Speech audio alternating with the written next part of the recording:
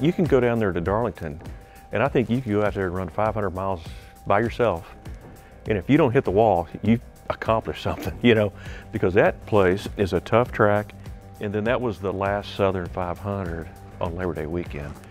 And I remember running that race, and there was Bill Elliott was running well also, and we were running well. And I thought, you know, it'd be nice if one of us won this race, being the last Southern 500 on Labor Day weekend, because we know more about the history of this race than, you know, most of these other guys in the event. It was a hot day. Darlington's always a slick track, and the tire wear is pretty bad. You know, your tires are usually wore out in about a lap and a half, it seems like it. So your car really has to handle good. It's a track that, you know, you can always, you know, have to stay on top of your adjustments.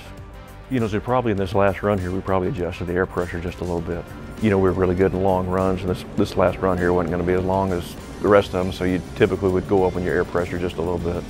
Pit stop was just awesome to come out first like that, to pick up a couple of spots there. And on pit road, I was just relieved that we won, you know, again. It's been a while since we'd been in victory lane, and so it was just nice to win. I didn't do any donuts because I don't know how. And Darlington has always been kind of a special place for me. I ran my first race there and got my first win there and my last win there. It's just one of the coolest tracks on the circuit, I think, and definitely one of the toughest.